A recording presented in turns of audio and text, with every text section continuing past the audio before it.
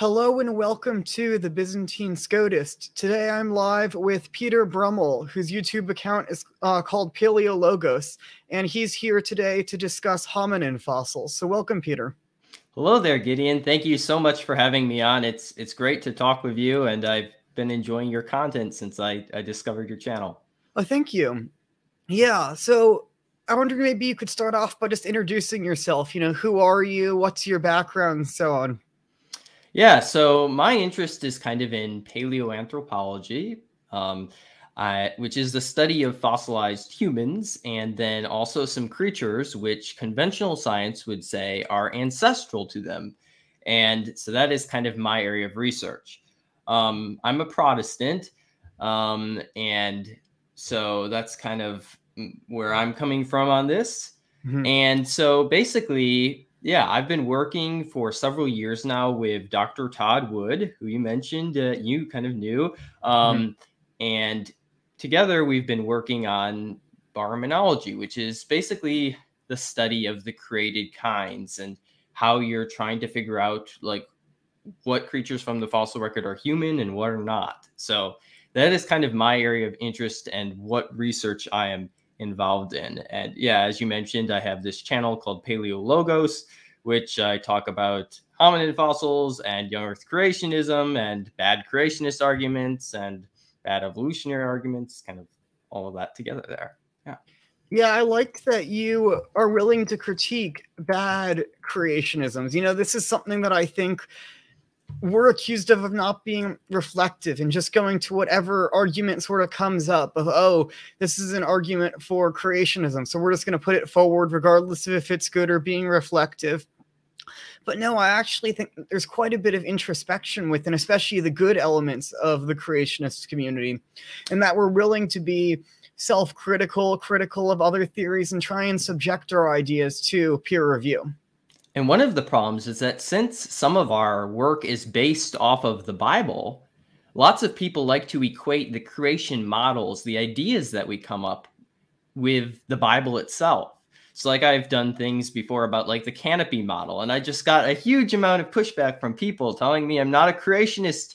I'm not even a Christian if you don't believe in the canopy model theory. And, that's where it's important to like show people, the distinction between the models that we make to try to explain the scripture and then, the actual basics that the scripture says itself.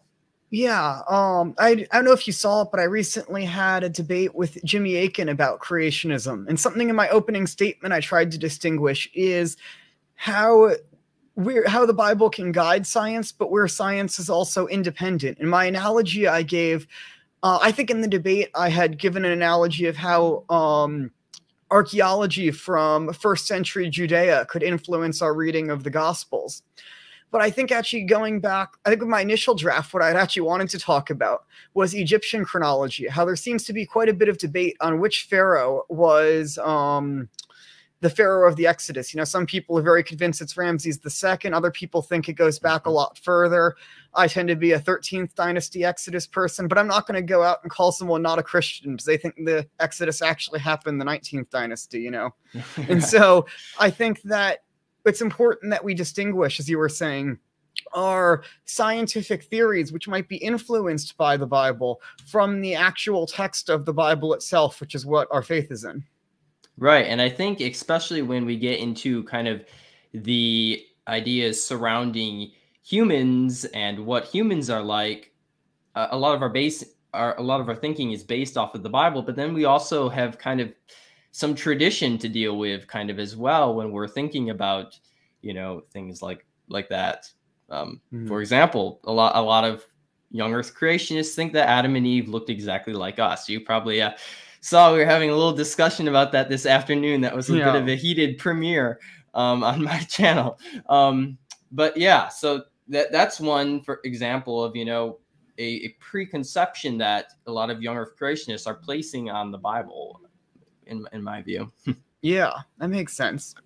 So yeah, maybe you could start off with getting into some of your research then. So I know you had some slides you wanted to show, if you want to pull those up. Yeah, let me pull them up here. There should be a share screen button on the bottom of your screen. Yes. I'm going to get that up. And people, feel free to leave questions for Peter in the chat, and I'll get to them later. Hey, one question I had about your username, is that supposed to be a pun with the Byzantine dynasty? My username? Yeah, the Paleologos. Oh no, but I did look that up later, and I saw that there was kind of that whole connection to that. Yeah. And no, I had no idea about that when I made Okay, that up. It's more of kind of a play on the biologos people, and oh, interesting. That's a good reclaiming one. the idea of the divine word or logos. Let's see. This turned out to be a little too large of a file size here a moment. Yeah. So I'm going to take a couple of things out of it here, and hopefully I'll be able to share it here. Let's see. Sorry about that. There we go.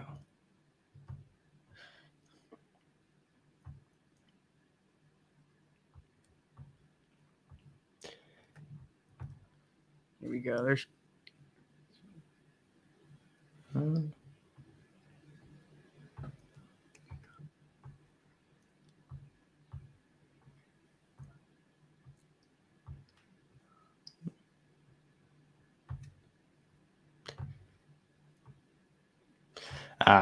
It's larger than 50 megabytes. Oh, is it not going to load? It's not going to load. Okay, yeah. That's okay. I'll just talk about things. Yeah. Yeah, and I can link the paper that you did with Todd Wood as well below. And also, if people do want to see the slides, quite a lot of this has been covered on Peter's channel if you go to his channel. Yes. Yeah.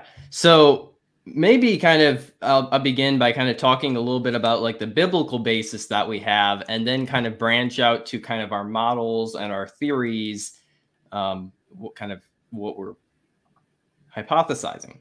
And right, our basis comes from the book of Genesis, obviously, kind of, and also throughout the Bible, right? Adam and Eve are referred to as historical people. I think we can both agree. Yeah.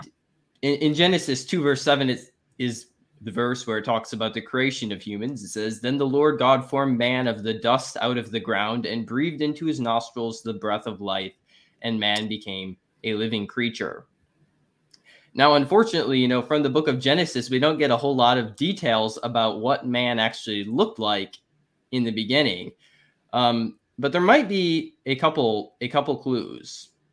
One is that following kind of the fall and everything, Genesis 3 verse 16 says that unto the woman he said, "I will greatly multiply thy sorrow and thy conception. In sorrow thou shalt bring forth children." And that's kind of an interesting verse there, because it indicates some type of change.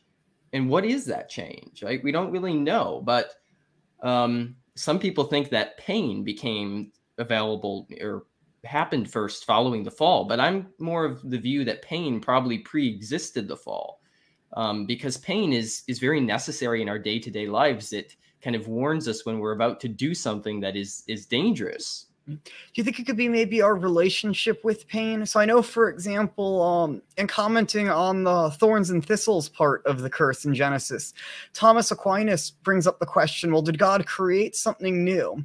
And he says, well, no, there was a 6-day period where God created everything new. So it's not that thorns and thistles didn't exist before, but man's relationship with them changed. And so at this point now they become an obstacle to man's work in the field rather than becoming something that works with him.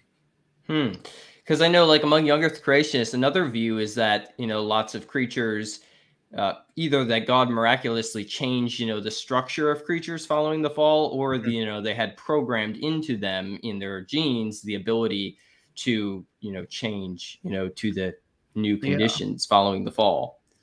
Yeah. So it's possible, that indicates that God somehow changed human biology following the fall, possibly. Possibly the pelvic structure, so that Eve was going to have pain when she gave birth following the fall, as she might not have had to such a great extent, or perhaps at all, before the fall. Another verse which I find interesting is Genesis 2, verse 16. It says, "The Lord God commanded the man, saying, of every tree of the garden thou mayst freely eat." So, we know that before the fall, all the creatures were vegetarians, right? And so that is also a big difference, because we can tell from the teeth of creatures, their digestive systems, what they can eat. And humans must have changed quite a bit then to go from being a vegetarian to an omnivore. And, possibly humans may have even been suited to, collecting fruit in some way. So that might have, affected that as well. So baraminology, for those who don't know, is the study of what is called a created kind. And the idea of the created kind is that you have this group of organisms that was created at creation that can all interbreed. And basically, on the ark, when Noah brought two of every unclean kind, and 7 pairs of every clean kind, then he represented those original created kinds. And after then, all the creatures that were brought on the ark diversified into these groups that we would call basically the holobrahmin. Basically just means the created kind. So part of the kind of idea of the created kind comes from Genesis 2, verse 19, where it says that God formed every beast of the field and the fowl of the air, and he brings them to Adam, and he gives Adam the opportunity to name them. And naming them for Adam is kind of an exercise of dominion, I think, right? But also what it tells us is that these creatures were distinct enough from one another that Adam on sight could recognize these distinctions, and he didn't have to take out a microscope and go examine them or look at their bone structure to tell between these different types. It was apparent to him what these different kinds were when he named them. And so from that, baraminologists have gotten the idea that these kinds are created distinct enough from each other that we can tell the difference by looking at their morphology. Because some creationists in the past have thought that, there's this perfect gradient. Every single possible creature has been existent at some time. And so there's just this perfect gradient, even though nothing is actually related to each other. But, modern creationists would more think that there are gaps between these different types, because they each started from this ancestral population that was different from one another. And creationists now have generally thought that, Adam and Eve looked basically exactly like us. And I think part of that actually can tie back to like species fixity. So species fixity, I don't think was ever actually necessarily the mainstream view among creationists, but I think there was certainly a time around the time of Darwin and Linnaeus that species fixity grew to be very popular. And even Linnaeus, I think for part of his career, believed in species fixity. And what that basically is that God created every single type of creature exactly how it, was in its present form. And we've changed from that quite a bit, right? Now, most creationists would accept that the creatures on the ark probably did not look exactly like the ones we have today. And there's been a lot of, speciation since then. For example, in horses, some of the earliest horses we have are like the size of like a little dog. And possibly the horses that Noah brought in the ark were that size. And since then, they diversified into all these different types, many of which went extinct. But for some reason, creationists never really wanted to apply that same logic to humans. So we'll talk about like the horse kind, where we have this ancestral population on the ark, which gives rise to a bunch of species. But when we get to humans, we never really want to refer to it the same way. And I think when we look at the fossil record, that kind of challenges our view then, right? That humans have always been the same. Because when we get to the fossil record, there's all sorts of humans that look quite a bit distinct from us. Maybe I'll show some here. This is, for example, a Neanderthal. Very cool guy. He has this big brow ridge here. He has a giant nose, a brain that's bigger than ours, some unique teeth, and all these sorts of features which make him distinct enough from us to be his own species. Yeah. What do we mean there when we're calling them a distinct species, right? Because I know the traditional definition of species, right, is that they couldn't have children with each other, or at least fertile offspring. Yeah, fertile offspring. Thank you. I'm trying to remember the word. And it seems that Neanderthals and humans did, right? Because we found it from genetics. So when we're using species here, is the meaning of species changed to simply mean two clearly distinct groups? Or what do we mean by that? Yeah, so that's a place where there's still a lot of kind of debate about that. Now, in regards to Neanderthals, there is perhaps some evidence that Neanderthals, when they hybridized with modern humans, would have possibly given the hybrids, possibly that union of those genetic sequences would have meant that the hybrids were not as healthy. There's some indication possibly. But yeah, the idea of species. Well, you're referring to the biological species concept, which is the idea two creatures are of the same species if they can mate and produce fertile offspring.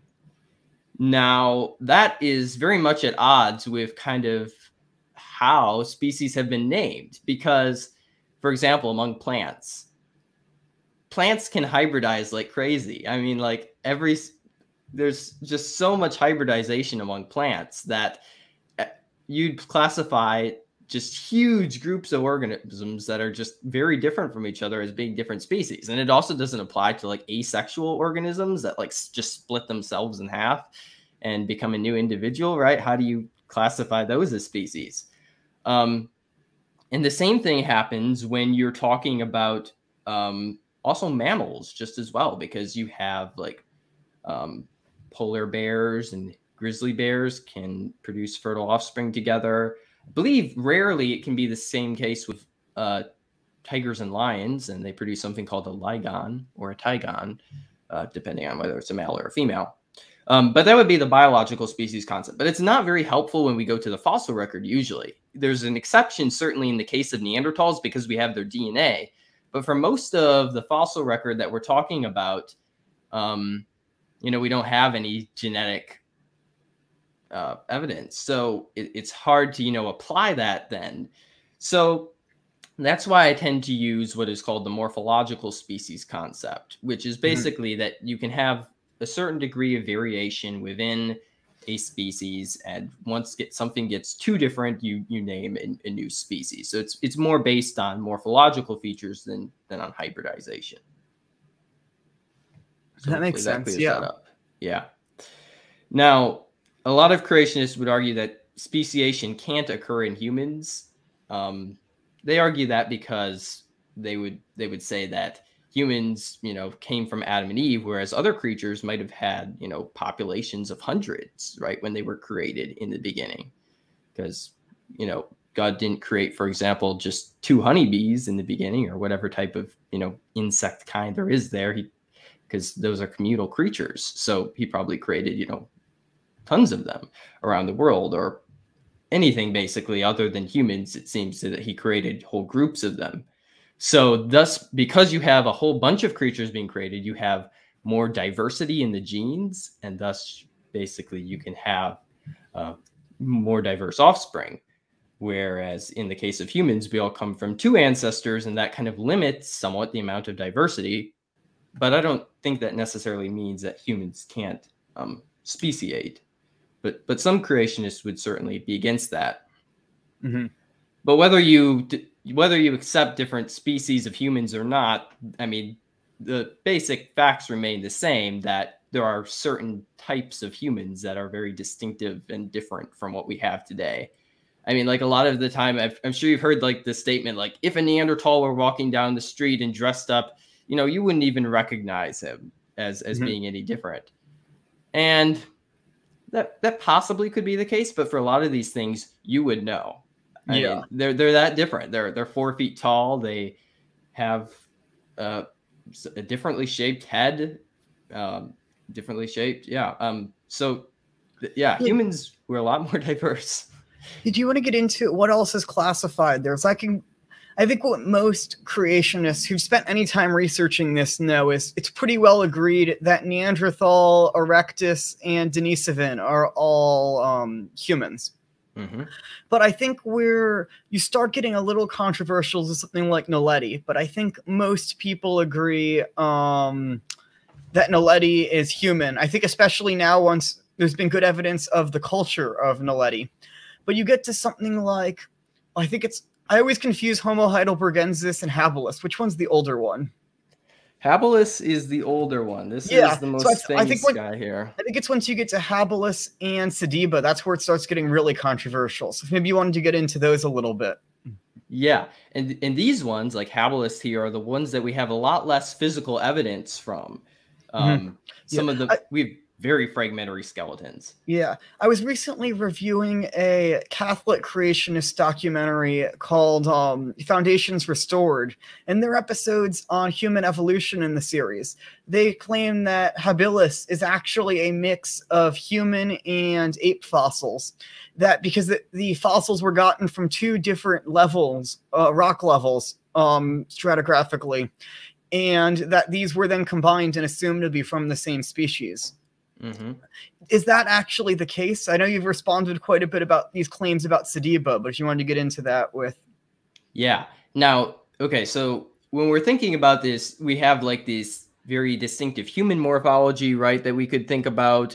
And then we have like that of the chimpanzee, and some of those features that would set the human apart from the chimpanzee, like the brow ridge, basically the general shape of the skull is much different. And there are these creatures that appear to be somewhat of a mosaic form, I would say. They have features that they share with humans and ones that they also share with extant apes, such as chimpanzees.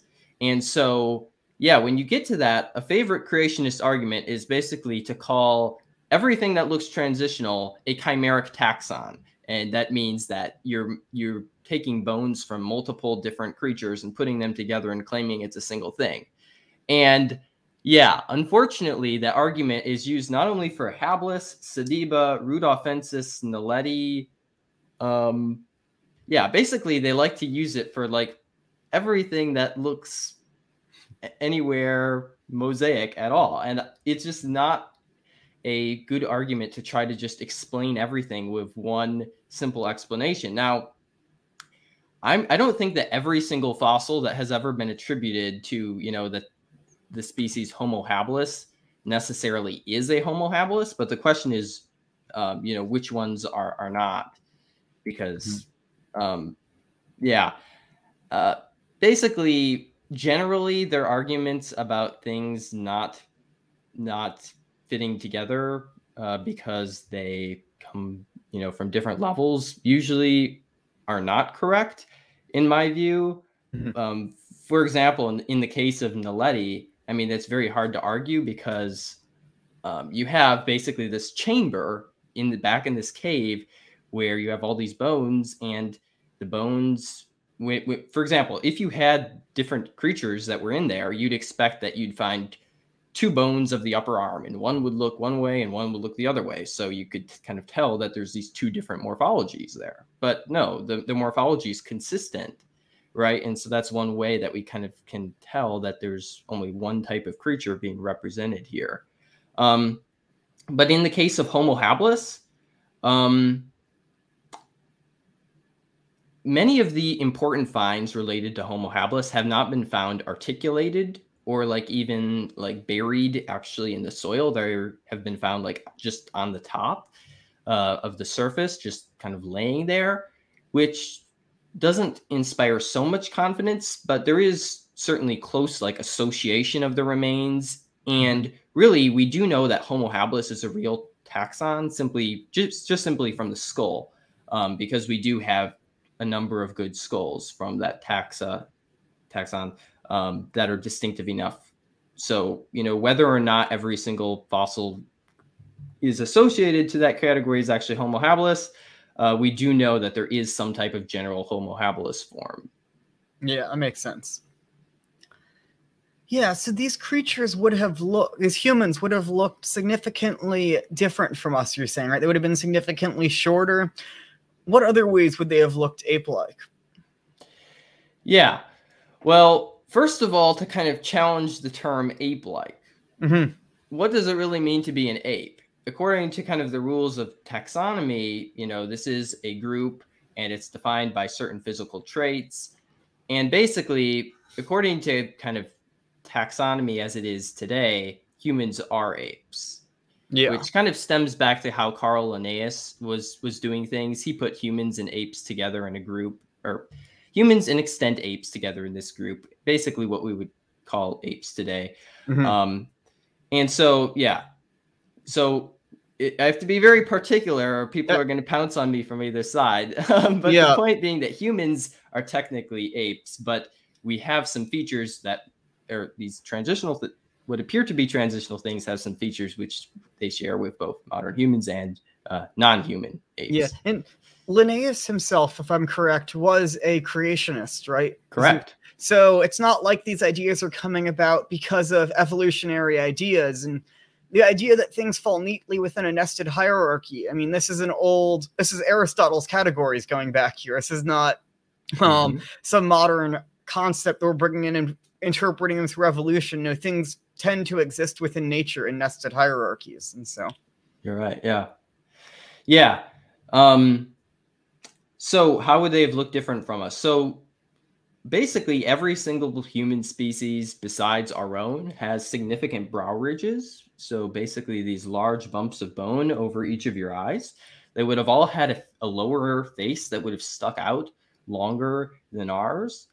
There's indications from the skull that they would have had most of them would have had a smaller brain case than ours, Neanderthals being an exception. One thing I hear a lot is, well, that makes them dumb, doesn't it? But no, there's actually not really a correlation between brain size and intelligence, as has kind of been popularly believed. Those aren't directly correlated, actually. But humans, yeah, basically they would have had some of those features. They also would have been generally shorter. Neanderthals were shorter. Homo erectus was kind of pretty close to our size. But there are some things like Homo habilis, Australopithecus sediba, and some others which would have been around 4 or 5 feet tall on average. And so they would have been a lot shorter. And then they also have some interesting features of the upper rib cage. One is that they have a rib cage which is shaped kind of like a triangle. Ours is kind of, we describe it as like a barrel shape, because it's kind of broad at the top as it is at the bottom, but they would have had a rib cage that would have shaped a little more like this. And their arm sockets would have actually been able to like move around better, more mobile than ours.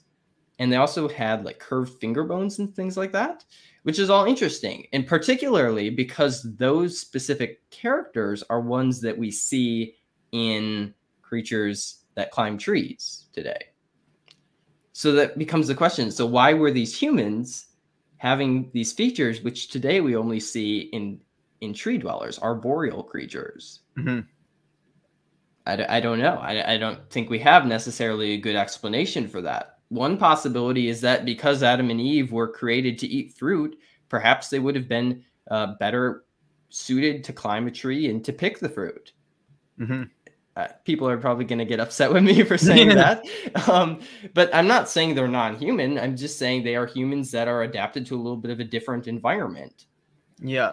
Generally, all these different forms we see, there's some environment that they went into, these people went into following Babel that caused them to get these unique features. For example, Neanderthals, they are very short and stocky, and you look at the long bones of their body and they're like shorter than ours always. And that is something that is connected to this phenomenon called Allen and Bergman's rules, which are these rules that determine like body size and proportions. And basically creatures that live in northern latitudes generally tend to have, colder climates tend to be shorter and stockier to conserve heat. And then ones that are in hot environments tend to have longer limbs, right? So they can shed heat better because they have, more body area. So you have more area for your blood to flow through, and thus you can get rid of your heat faster when you're in a hot environment so you don't overheat. And Neanderthals appear to have adapted to their cold climate. And we don't know exactly what sorts of climates these other creatures were adapting to, but it's likely that many of them, coming off of the Ark from Babel, were finding these environments following the flood and were adapting to those environments to suit them. Yeah. Yeah, so I know one thing that creationists frequently get accused of here is that we're actually believing in a hyper-evolution. We just believe in evolution way faster. But at least Todd Wood's hypothesis of this, as I understand it, is that the animals were built with a sort of inbuilt capability to be able to adapt to different environments. And he suggests possibly epigenetics. You see, genetics pieces understand rearranging themselves as the mechanism for this. I wonder if you could get into that a little bit. Yeah, I mean, I think that could certainly play a role. That is certainly part of it. And basically we call it created heterozygosity, which is basically that there's these created features that are built into your genome so that when you come to a specific environment, you can adapt to it. Some of the features that we see are probably no doubt also the result of mutations, but mutations that were beneficial to those organisms and allowed them to kind of adapt to their environment. Kind of connected to this, is this kind of idea of micro versus macro evolution that you often hear creationists talk about, right? Mm-hmm. So, right, we believe in microevolution, they believe in macroevolution, right? But that's not actually the case. Microevolution, as it's defined, actually is talking about variation that happens within a species. So, like the various different types of body forms that are happening today would be a result of microevolution because we are all part of one species, Homo sapiens. Mm-hmm. And when a new species is generated, that is macroevolution, mm-hmm. right? So creationists actually do believe in macroevolution, the origin of new species. So there's a little bit of a kind of a misnomer of that term, I think, that's going on. But yes, we think that there is some sort of kind of boundary to how things can diversify, or maybe there's not. Maybe creatures are just created so different from each other that they don't converge into one another despite diversifying. So yeah I don't know if you're all that interested in philosophy at all, but perhaps we could say that we believe in accidental evolution but not substantial evolution, that something doesn't become something else, but we do believe pretty much everything about what it is could change, right? So it could change its looks, its different abilities and stuff, but we don't believe fundamentally what it is, that it changes from one thing into another thing, like that it wouldn't change from like an ape into a person, if that makes sense. Sure, that it kind of remains its basic nature, possibly that there are some kind of features that are fundamental to it. Yeah. Yeah. You think that's the case, or? Possibly. It's possible. I mean, there's kind of two views. One is that there is an actual boundary to how much a creature can diversify. Another idea is that if you're thinking kind of about character space, which I'll get into a little more later when we're talking about statistics, it's basically just the idea that there is a space in which species can exist.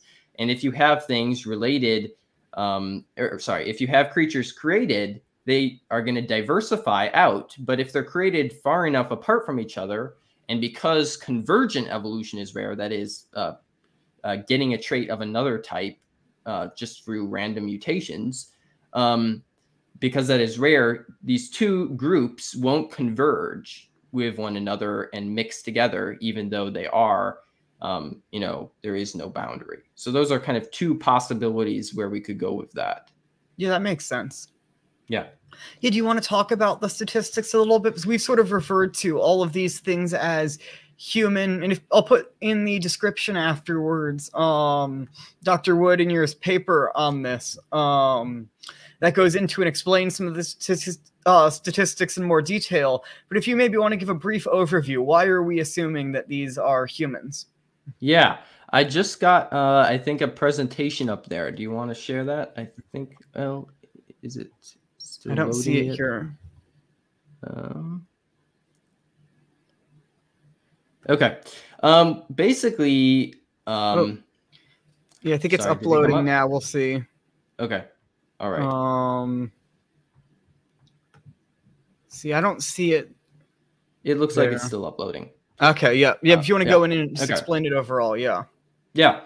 So basically, the idea is, right, if we can tell between what is human and what is non-human, then we can use statistics to look at these different groups and tell what creatures are human and what are not. So one thing that kind of this came up with is this creature right here. This is Australopithecus sediba here, the one that caused a lot of controversy among creationists. And basically, they found this and we didn't know what it was. Should it be called Homo sediba, indicating that it's a human? Should it be called Australopithecus sediba? And even kind of in the conventional scientific community, they weren't exactly sure initially. The man who discovered it, Dr. Lee Berger, initially wanted to call it Homo sediba, but he kind of ended up facing some pressure over that and did end up calling it Australopithecus sediba, indicating it is not a human.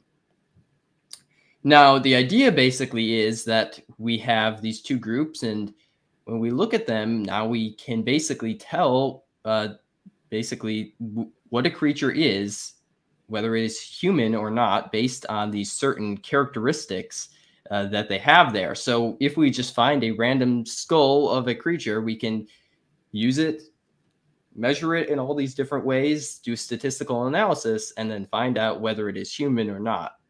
And also the idea is to find out, okay, so we have humans and then we have these extant apes like chimpanzees. And these creatures like the Australopithecines are believed to be intermediate between, chimpanzees, well, between the last common ancestor of chimpanzees and humans. They're believed to be somewhat intermediate, right? So these, Here we there go. we go. Yeah. There we go. Yeah. So this is a chart here from that paper that you mentioned that got published last fall. So basically what this is, along the left side of the paper here, we've got these different scientific names here, beginning with Paranthropus boisei, going all the way down to Australopithecus sediba. And then on the top, we've got all these different names of all these different statistical methods. So each of these vertical columns that are colored, the green, the light blue, and the dark blue, each of those vertical columns is one statistical analysis. And the number in each of those boxes is telling you, when we did the statistical analysis, what group that creature ended up inside of. So you'll see in this analysis, the very first one on the left, these three species of Paranthropus all grouped together in one group. And then these species of Australopithecus and chimpanzees, that's Pan troglodytes there, they all group together in one group. And then you'll notice Homo sapiens, Homo erectus, some others, and then Homo habilis and Sediba all grouped together. In every single test that we did using this character matrix, they ended up in one group, being the human. So each of those vertical columns represents a graph like this one that you're seeing here. And you can see here these three distinct groups, right? You've got that red group off to the left, you've got that green group kind of down at the bottom, and then that blue group way up far on the right. And basically what we're looking at here is that character space, and we're seeing how these different species are in relation to one another. Now, this graph that you're looking at here is a representation of a graph that should actually be looked at in like 9 dimensions, which is very hard to do, right? It's hard to visualize 9 dimensions. There are some very technical ways you can do it, but the best we can do it is in 3 dimensions, which I'll show you in a minute here. Are we collapsing then multiple dimensions into a singular dimension? Like 4 of the dimensions are one way and 5 of them are the other way? Or are we just picking 2 important dimensions and looking at those?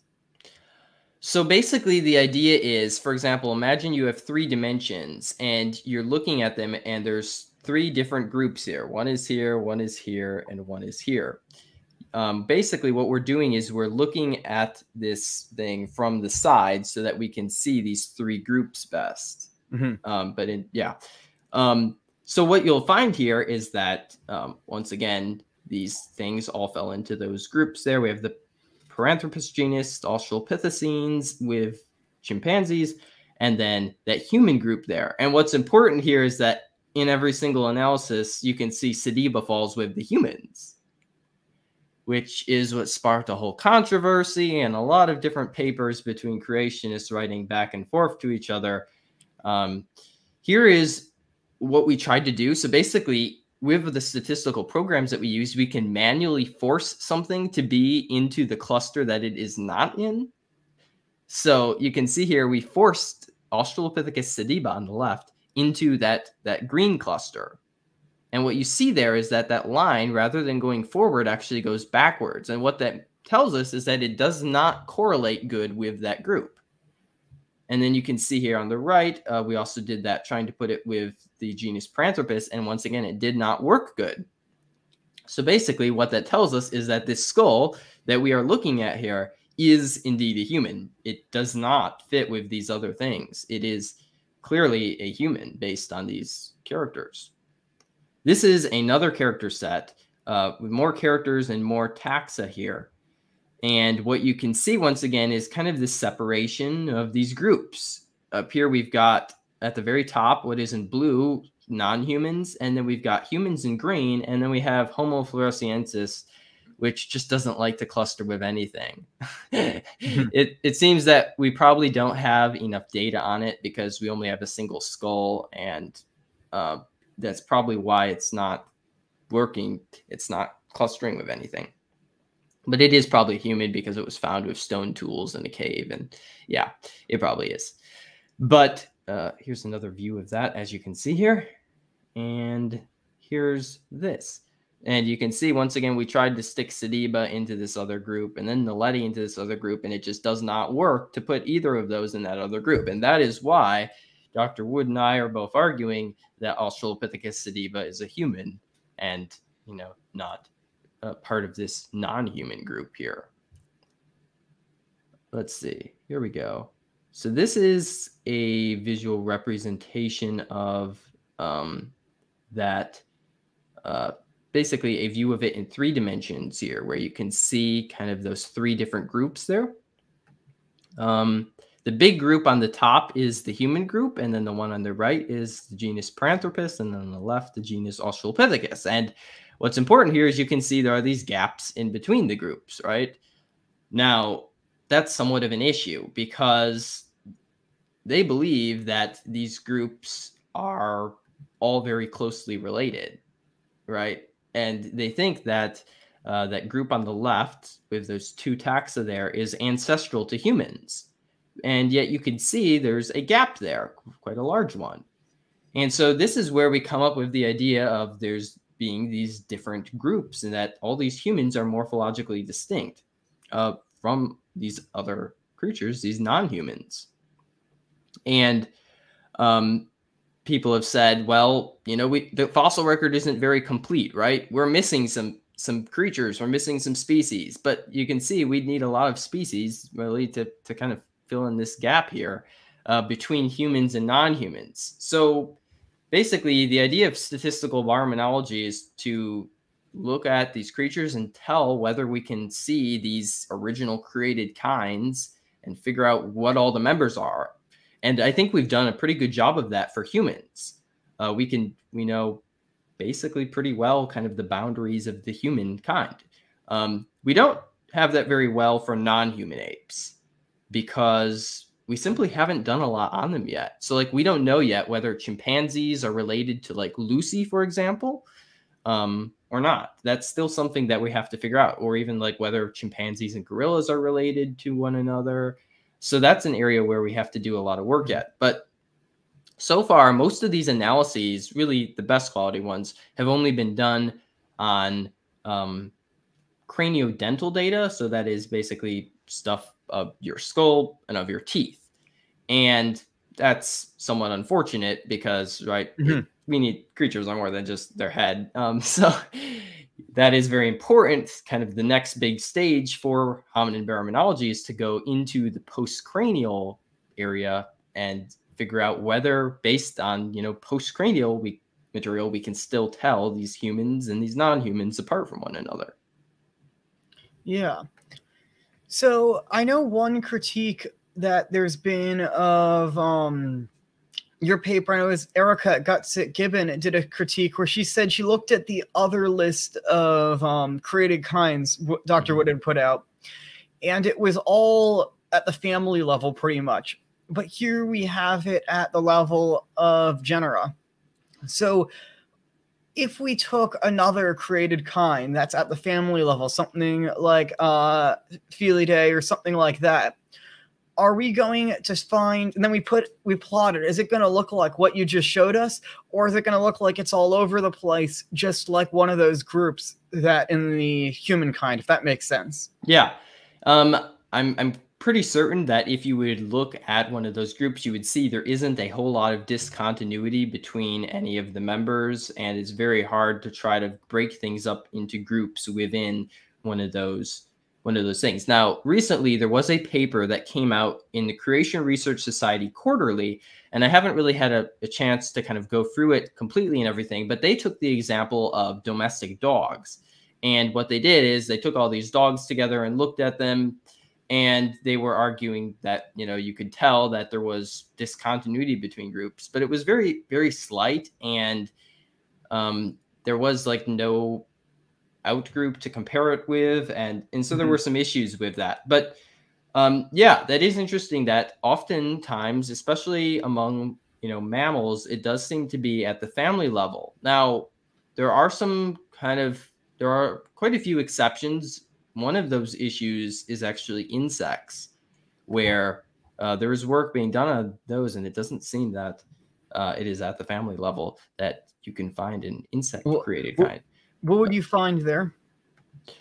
I'm not exactly sure. Okay, yeah. Somebody in the chat says Lucy is a fraud. Well, there's been a lot of debate about that. What I could recommend you to is you should check out my channel, Paleologos, and I have some videos about Lucy, and you should check those out and kind of figure out, because there's a lot of kind of creationist ideas about Lucy that are not true, unfortunately. Yeah. Like there's this kind of whole idea that got started partially by Dr. David Menton of the Creation Museum, that evolutionists basically took her pelvis and cut it to pieces to make it look like they wanted it to. And that's just completely not true. The way that he represented this kind of misinformed people. And yeah, basically what actually happened there was that he made a plaster cast of the original pelvis and then took apart these bones that had been fused together wrong during fossilization and put them out in their original order. And I have a whole video kind of explaining that and why that's a very legitimate thing to do. But yeah, that's another point that a lot of creationists get very heated about, is the Australopithecines and whether they were bipedal or not. And basically, my point is that they probably were bipedal, but that doesn't make them our ancestors. Yeah. Yeah, I mean, lots of animals are bipedal, and kangaroos are bipedal, but we're not going around debating whether or not kangaroos are the ancestors of humans. Right. I mean, that to me kind of makes it not really a big deal, because I really don't get why other creationists are so obsessed with saying that, these things were not bipedal, because we have all sorts of creatures that can walk upright, like gibbons, for example. When they get on the ground, they like to walk around on their hind legs. There's lemurs called Cephacus lemurs, and they like to jump along their hind legs along the ground. So there's primates that, do that. Yeah. Even. So yeah, for me, it isn't really a big concern that the Australopithecines were bipedal, but for some people that they think is a very big deal. Yeah. 1 second. Yeah, one thing I wanted to get into here, which I thought would be good, is the chronology of this, because I think some of this research is very interesting. And and where I mostly focus on is theology. And I think an area where this can really inform theology is on our interpretation of the book of Genesis. Because, and I don't just mean Genesis 1 through 11, but it also sets up the context of the Abraham narrative, because Abraham is coming out of a time where very close to the Tower of Babel. You know, it depending and Job on, as well. Yeah. So if we're looking at I know the timing of Job is very controversial. So we get into that in a second, maybe. But for Abraham, right? If the Tower of Babel is either about 2200 BC on the Masoretic timeline, about 2800 BC on the Septuagint timeline. I don't know if you have a favorite of those two. But going from there, it seems that Abraham is probably only about 200 to 400 years after the Tower of Babel, somewhere in that range. So what are we then to make of the Abraham narrative? You know, were these animals still alive when Abraham was walking the earth? Yeah. And maybe one of the bigger questions there is whether all these different types of humans were alive when he was there, right? Because this is where we kind of get to the whole issue about the connection of paleoanthropology to archaeology, right? And that becomes very kind of controversial among creationists. And there's kind of, going back to the Tower of Babel, there's two different kind of views. Some creationists believe that the vast majority of people went to the Tower of Babel. Others believe that there was a kind of major dispersal before the Tower of Babel. And I think that's Douglas Petrovich's view, which was put forward in the Is Genesis History documentary. Right, exactly. It seems to me there was already significant violence between humans long before the tower that he points out at Eridu was built, that we can just see by layers. There was already multiple cities of Eridu before that time. And so that to me seems like a major issue with that theory. To me as well. And you know, from that, he has to claim that these other humans that had left had already developed quite a lot of infrastructure all over before the other humans who went to Babel were spreading out. And, you know, it becomes somewhat of a challenge, you know, to unite those two, because based on, you know, radiometric dating, you know, even relatively, it's hard to exactly, you know, align these two from a creationist, a young Earth creationist perspective. So how exactly do we get from this population at Babel to Abraham's time? So my understanding is that at the time of Babel, we probably have a population of humans that looks something like Homo erectus or possibly Homo georgicus. Let's see. Here we go. This is Homo erectus right here. So this may possibly have been what people looked like around the time of Noah and his family, possibly. And after that, it appears that there was a very large dispersal, that Homo erectus in species besides our own that ended up on all three old world continents, Asia, Europe, and Africa. And there are a couple things like Homo habilis that predate, it seems, Homo erectus in Africa. And it's possible that those are some very, very early people who went down all the way down to the bottom of Africa before Homo erectus was spreading. Could it possibly be that some of these earliest groups are humans that did not go to Babel, that we could perhaps accept that there's some small groups who spread out even if the majority of humans were at Babel? Or do you think we have to accept that they were all? No, I think it's probably true that not everybody went to Babel, most likely.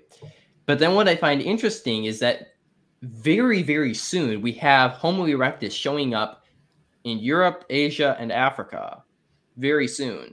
So like around the 2 million year mark, if I'm correct, we have Homo erectus in both Africa and Asia, which is interesting. I think that we have what seems to be a very sudden dispersal of Homo erectus across kind of the old world continents, and which is part of why I think that this population going out from Babel was Homo erectus or something similar to that, because this is kind of possibly these very first people going out there. And then once these people end up in these different environments, we have some cases of dwarfism, like in the case of Homo floresiensis, where we have these humans get stranded on these islands, and it appears that because they have a limited food supply, over time the population becomes smaller and only 3 feet tall. Yeah, when I referred to 2 million years, I was saying in radiometric dating, not necessarily in my time frame, but I'm saying radiometrically dated conventional science would place them at that mark there. Yeah, so just essentially a useful term for us to refer to these layers, and when we're right now trying to discuss where they actually should be dated to. Mm-hmm. Yeah, so around this time, there appears to have been basically a mass speciation event, which is that we have all these different species arising very soon after one another. And this isn't just the case for humans, it's the case for a lot of different creatures that we see around this time post-flood. You know, a lot of speciation happening very rapidly in these created kinds. So as I kind of mentioned before, we have all these different kind of, environmental factors that play into this speciation. And, you know, we do have from areas in the Middle East some very early like depictions of humans, and they do seem to be portraying modern Homo sapiens because there's an argument to be made, people just basically draw themselves how they want to be seen. But it does seem that when we see these people living in cities producing art and stuff, they do seem to be, anatomically basically identical to us. And so it appears that these other human species were very early settlers before people were building cities and things like that. And so that is kind of how that connects. So then to the time of Abraham, Abraham certainly was a Homo sapiens. I mean, it only makes sense kind of because of what we know about, genetics.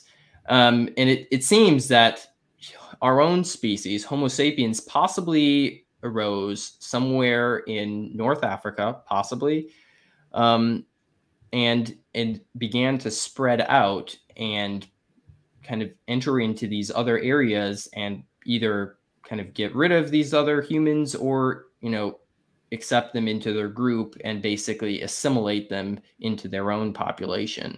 Yeah. How does this fit in with the sons of Noah? I don't know if you got a chance to look at it, but I'd sent you a paper on an old Earth creationist attempt to map in the sons of Noah that I found very interesting, where they essentially used genetic data and mapped onto certain groups of the Bible for looking at male haplogroups. And they were finding certain groups that mapped onto the biblical groups. And they tended to find, well, the sons of Shem seem to be J, the sons of Japheth seem to be R, and the sons of Ham seem to be E. And then they walked back genetically and said, okay, what's most closely related to these groups? And assumed those are from those other sons of Noah. But it seems to me that doesn't account for something like Neanderthals, who I think we've sequenced their DNA and found it is actually distinct from all 3 groups. So how do Homo sapiens fit in? Are they just from one son of Noah and that we're all from that, or are they from all 3, or how does that work? Yeah, that's a good question. I didn't really have so much of a chance to look at the paper you sent me today. Sorry about that. But generally, yeah, I am kind of skeptical of the idea that we can genetically, figure out the genetic types of the 3 sons of Noah. And there's been attempts at that, using the Y chromosome by young Earth creationists as well, to identify those 3 groups. And as you mentioned, the reason why I'm skeptical of that is because of these other human groups, right? That we do not have DNA for some of them. Others we do have, like Neanderthals, as you mentioned, and Denisovans. But when we look simply at modern humans, what we're finding is not the 3 sons of Noah. I don't think it's some common ancestors of Homo sapiens, so our own species. So then that leads to the question, as you mentioned, are these descendants of a specific son? I don't think we're prepared to answer that. Yeah, that's all I have to That's say. fair, I yeah. think for some of these things, we could probably answer that. For example, Neanderthals are probably descendants of Japheth, who went, it appears, to a more northerly European area, for example. But yeah, I don't think we're prepared to exactly, find genetic evidence of each of these sons of Noah without actually having more DNA from a variety of human Yeah. species. Yeah, do you think that there's also the possibility of multiple origin points for Homo sapiens, that Homo Definitely. erectus in multiple areas became Homo sapiens, and this was perhaps an already inbuilt capability that when God created the world, he foreknew essentially that they were going to have to change after Babel to fit into the new environments, and that Homo erectus then changed into Homo sapien. Okay. I'm just sort of throwing it out there because I'm trying to. I've thought about that too before. And, to me, that seems somewhat problematic because I don't see a reason why these things would become human, or sorry, become anatomically modern human. Yeah. Why they would just end up getting our traits.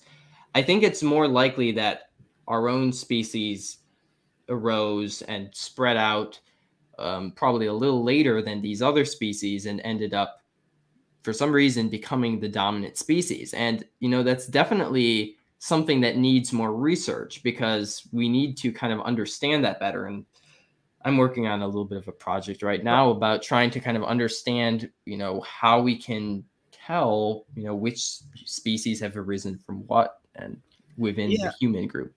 Yeah, that'll be really good because one thing I've noticed, there seems to be very little communication between the creation scientists and the creation archaeologists, that there seems to be a bit of a disconnect there where the creation archaeologists talk, they're not taking the events of as they've been determined by creation science into account. But then I've seen some end on the creation scientists that they don't seem to be all that focused on, all right, how do we get from the Ark to the Tower of Babel to Genesis 12 is now happening. We have Abraham on the scene, and it seems pretty clear that we're in the world, if that makes, we're in the modern world as we would recognize it, sort of sense.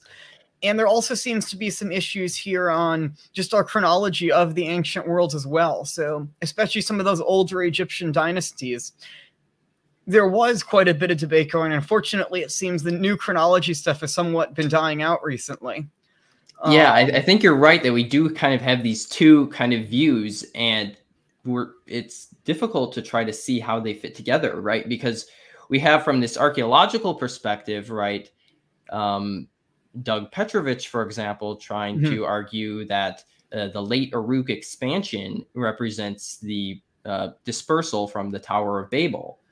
And from kind of a more paleoanthropological view, we have to kind of argue more that this dispersal happened a little differently. Different people went in different areas than what would happen during the Uruk expansion. So that's certainly something that, we need more work on as young Earth creationists, to try to connect those two different sciences and see kind of model building those two.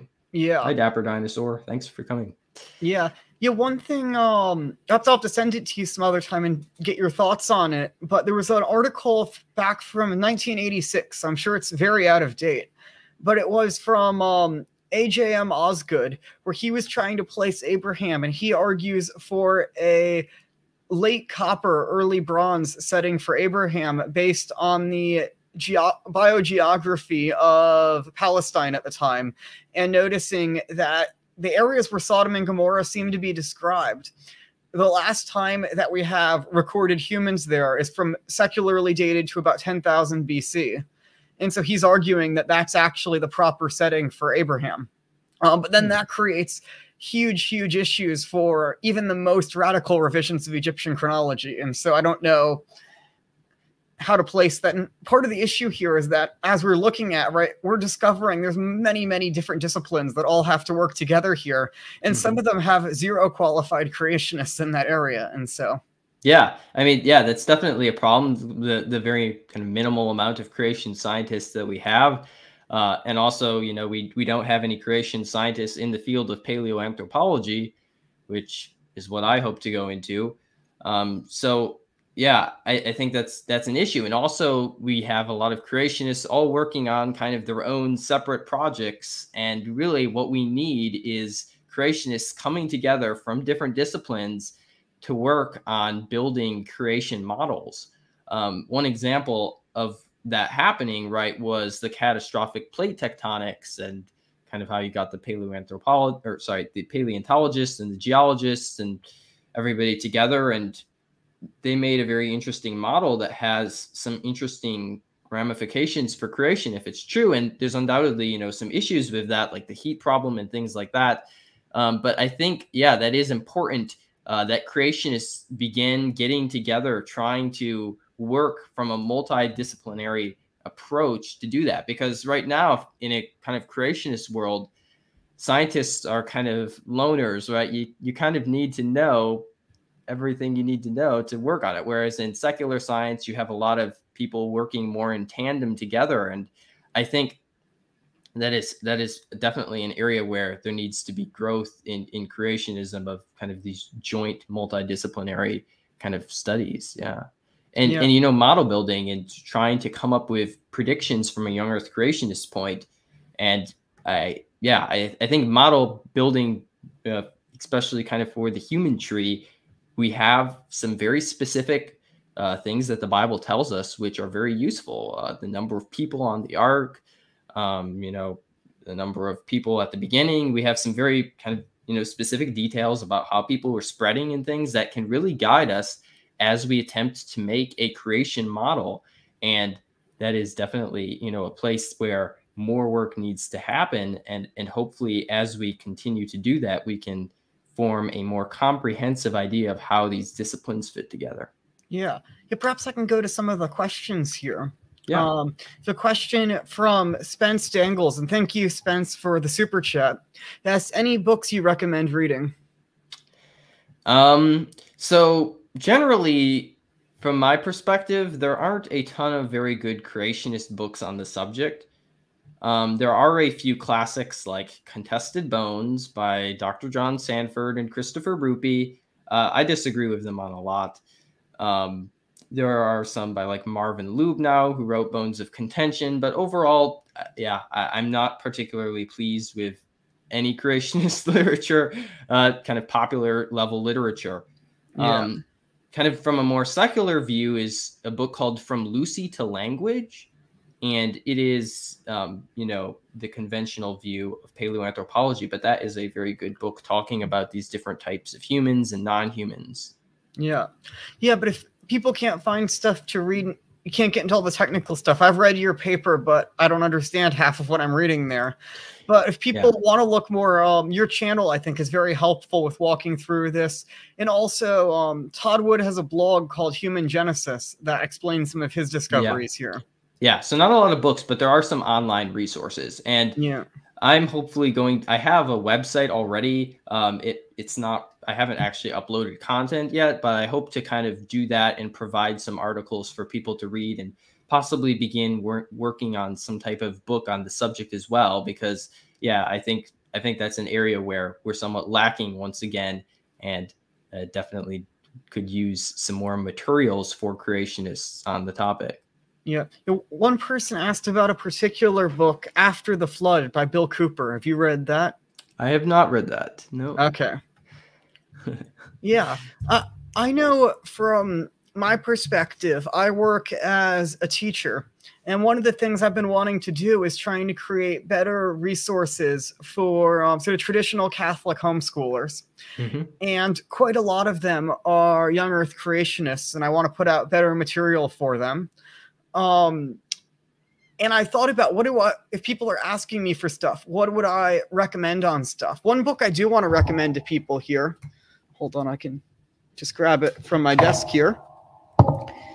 Is Fossils in the Flood by Paul Garner. This is a beautifully, beautifully illustrated book where he's just talking about essentially the standard creation models, sort of the best up-to-date stuff with beautiful illustrations and good explanations for introductory people. And it works well, I think, both with like kids who have those beautiful illustrations, but even just the text of it is quite at an adult reading level there. And so, yeah, and his book, The New Creationism, also does a good job of kind of setting forth more recent creationist views, because I'm generally kind of the creationist community, the kind of public community is quite a ways away from the actual scientists who are working in the field, unfortunately.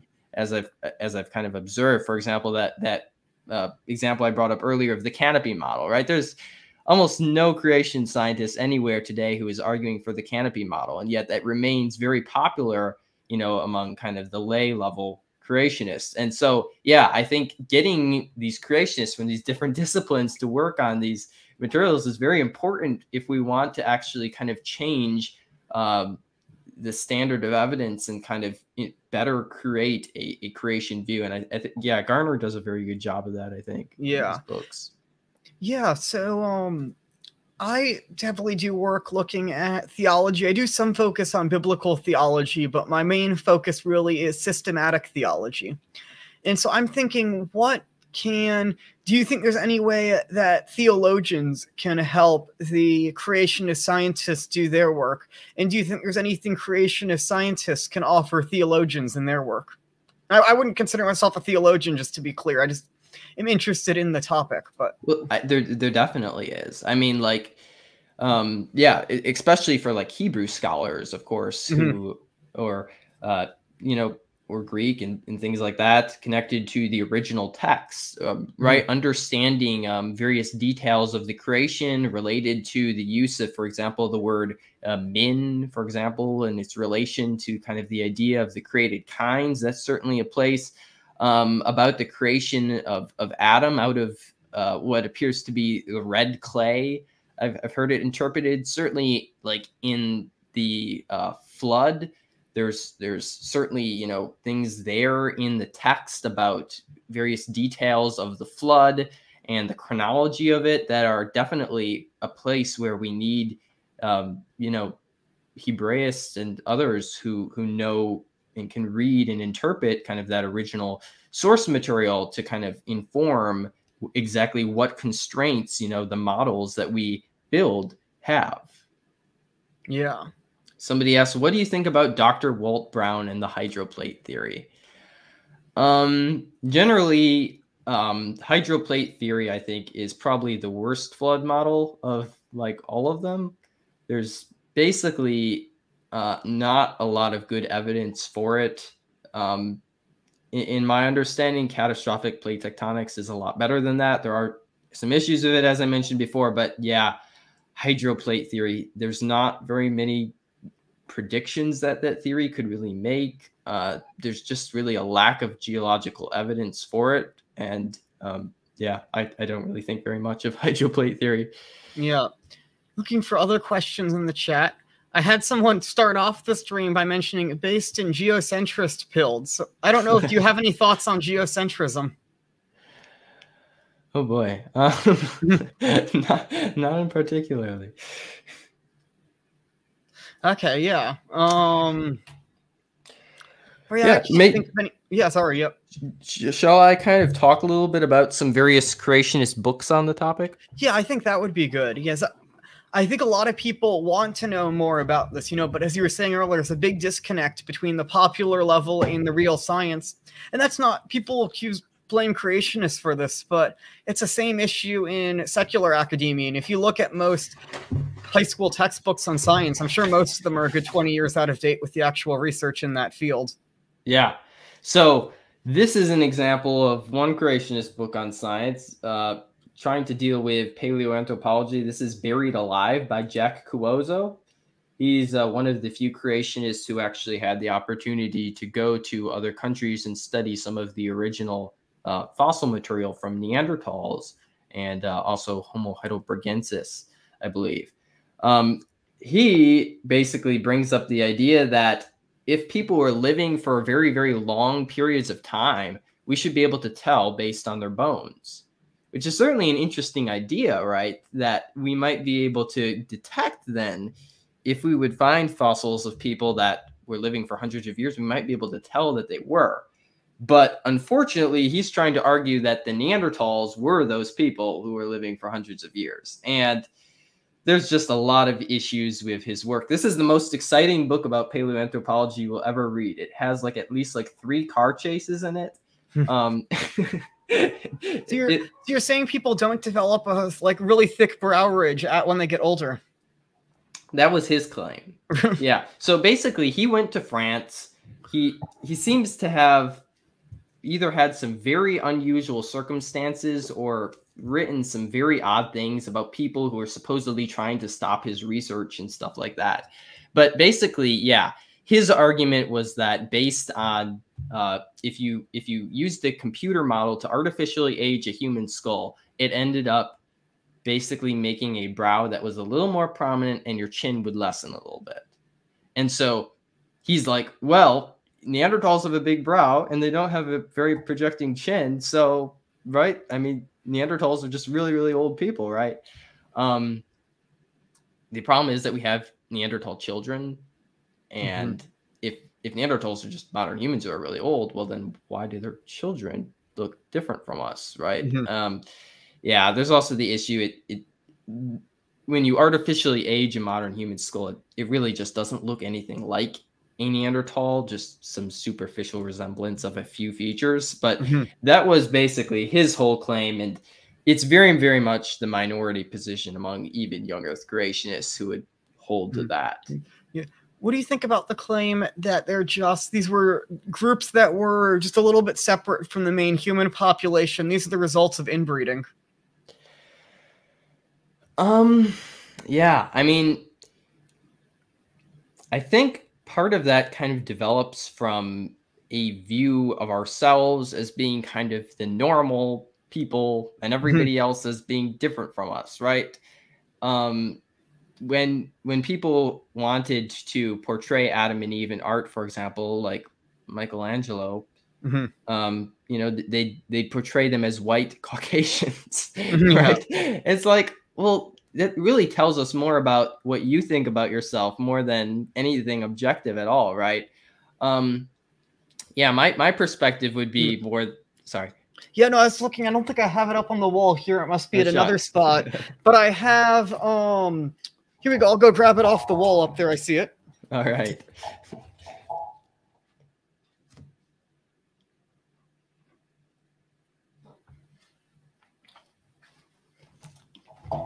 Looks like I put that one up with some sticky stuff rather than just Velcro, so I can't take it down. But I have an icon of a few icons that are from Ethiopia. And so, of course, Jesus is black, Mary is black. They all have like short curly hair because that's what everyone has there. So I think it's a tendency that when we have religious art, we tend to portray the person as we're all used to, because that's all the people around you you're looking at when you're drawing your art. Yeah. Yeah. And I think we have the same issue because everyone alive today is a Homo sapiens, right? And so we just automatically assume they must have been Homo sapiens. But yeah, I don't think the fossil record can really support that view that, you know, Homo sapiens was the main group always, because based on, you know, radiometric dating being relative, Homo sapiens peters out, and towards like the very earliest Homo sapiens have a lot of features that start to begin looking more like those of other species. For example, Homo heidelbergensis. They began to look more like that particular taxa. So yeah, I think it's most likely the other way around, that, you know, some other species is the main species that was ancestral to a whole bunch, and eventually, you know, Homo sapiens that would dominate. But the idea that there was inbreeding is undoubtedly true. Like, for example, if you read about Abraham's lineage and how he marries, and, you know, they marry, it's very complicated trying to make a family tree, and then somebody marries the father. Yeah, it's very complicated. Judah, I think he begets a baby with his daughter-in-law, is it? Yeah. But anyway, yeah, it's a mess, and there's a lot of inbreeding there. And I think that was probably characteristic of, that time period, having a limited population of people, and thus a lot of inbreeding happening, within that group. And we do have evidence for that for some like very late Neanderthals, around the time that Neanderthals were going extinct. We do have evidence that they were in these inbred populations. So I think that is likely that there was inbreeding, but inbreeding is actually something that can, create a new species. So, having inbreeding isn't necessarily mutually exclusive with, speciation, because inbreeding, what is called the founder's effect, where you have, a patriarchal figure who everybody in his lineage carries a lot of his DNA, end up looking a lot like him. So all of those things that we would expect, could undoubtedly lead to kind of rapid morphological change, I think. Mm-hmm. Yeah, that makes sense. Yeah. Is there anything else you wanted to mention before we wrap up, or? I think that is all. Yeah.